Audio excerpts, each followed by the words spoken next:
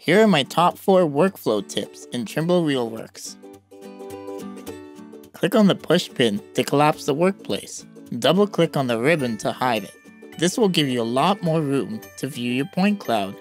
Your tools will automatically appear when you hover over them. Pin your most used tools to the quick toolbar. You can select tools from any area of RealWorks and also rearrange the order that they're listed in. Sometimes the grips on the limit box can be quite small. In the Preferences menu, find the Tools tab and you can adjust the size of the grips.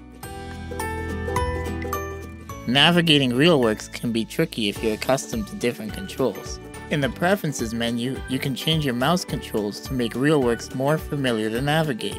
What are your favorite workflow tips? Be sure to let us know and don't forget to follow along for more RealWorks tips.